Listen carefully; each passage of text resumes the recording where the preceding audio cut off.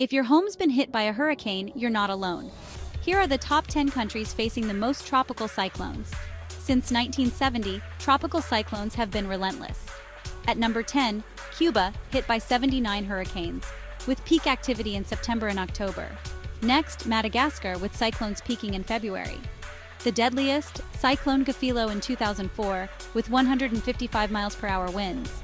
Vietnam and Taiwan both face typhoons year-round. Super Typhoon.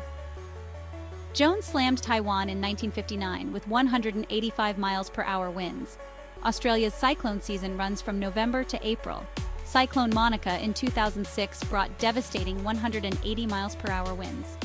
The United States, including Hawaii, has a hurricane season from June to November. The 1935 Labor Day hurricane hit the Florida Keys with 185 miles per hour winds. Mexico, Japan, the Philippines, and China all face relentless storms year-round. Super Typhoon Haiyan hit the Philippines in 2013, with winds reaching 195 miles per hour. From Cuba to China, these countries face the fury of nature head-on. Stay informed, stay safe.